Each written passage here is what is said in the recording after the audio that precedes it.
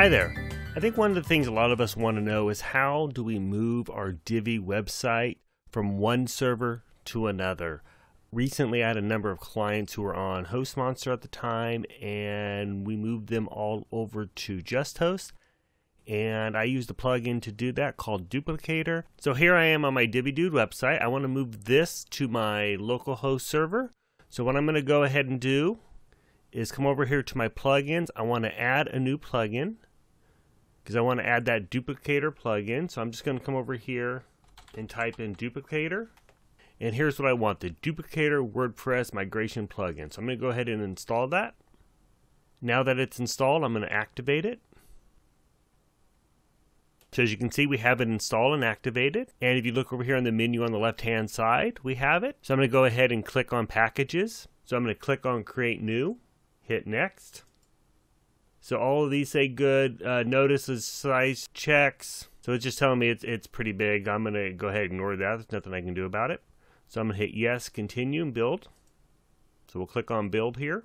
Alright, depending on the size of your site, this may take several minutes to build. So I'm going to go ahead and pause the video now. It's finished building. So I want to download both of these files. So I can either click on the one-click download, and if that does not work for you, then go ahead and click on each one of these individual ones. That's what I'm going to do now. Again, depending on the size, it may take a minute or two to download. So we'll come back when it's finished. It's finished downloading. So as you can see, we have it here in my downloads folder. We have an installer and the zip file, which is the website. So what we want to do now is move these into the directory. So if we're doing this online, you would FTP these up to your new file host, and the directory needs to be empty. I'm going to go ahead and do it on my local server. So here I have a DiviDude folder on my local server. Now I'm using Mamp. If you want to know how to turn your home computer or your work computer into a testing server, I use Mamp, and I did a video on that. I will go ahead and link that below. So I'm going to go ahead and copy the files right here into my local server. So now what you want to do is you want to install this from your directory. So if you're online, you're going to go to your website. So let's say it's my DiviDude website. I'd go to dividude.com/installer.php, but I'm on my local host. So here I'm going to go to my website, index of DiviDude. So I'm going to go ahead and click on installer PHP right here. I'm going to agree. I'm going to hit next.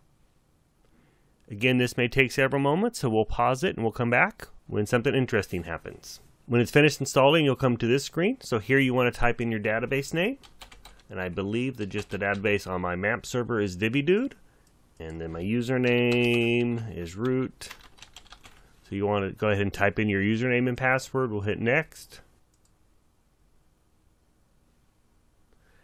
And we'll come back when it's ready. Alright, so here we have the settings, the path, and the title. Alright, so I'm just going to go ahead and hit next. Alright, so now all I need to do is I will log in. So here I am on my local server, but I have put an exact duplicate of the website that you see online, the dividude.com. Here it is, and even my Bloom works. So all my plugins, everything installed, all my media installed, everything. I've got a perfectly good duplicate of my website. So whenever I need to move a website from one server to another, I use the Duplicator plugin. Alright, well thank you for watching. If you liked the video, please hit the like button and be sure to subscribe to my channel. And for more information, you can always check me out on dividude.com. We'll see you next time.